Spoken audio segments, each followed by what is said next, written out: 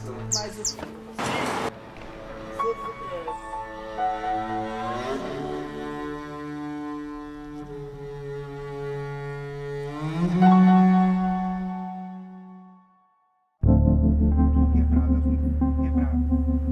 first time I took part in a raid, I was so full of adrenaline and so full of energy that it was more exciting than scary because I believe I was doing something important.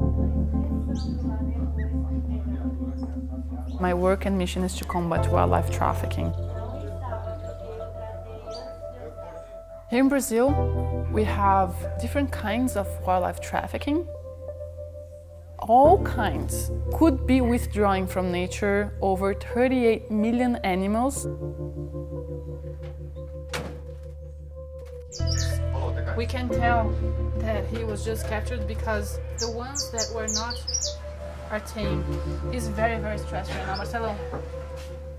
99% of the times, the conditions of the birds that we find in seizures are very far from what we would consider the minimum acceptable.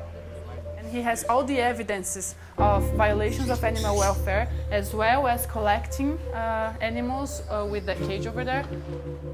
The only way we can do an effective work is if we collaborate. The people who are in the front lines of this combat are law enforcement agents. They know who is working, they are the ones acting, they are the ones with their hands on.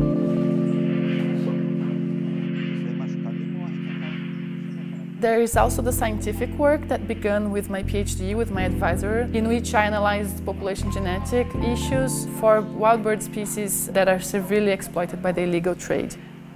If I have a shipment of birds that was seized in São Paulo, depending on the database that I have for comparison, we can use genetics to infer the most likely population of origin of this shipment or of individuals.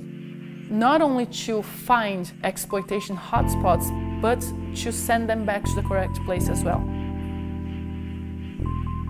Losing populations or species could bring unbalancing to entire ecosystems. We have to be doing this work and we have to change the situation before it's too late. We're missing this connection with the wild, which is remembering that we're part of nature and the ecosystem, not something separate.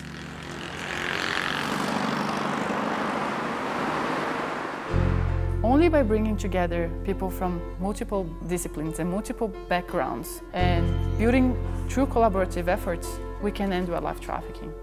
And I think we can do it. I think we are doing it.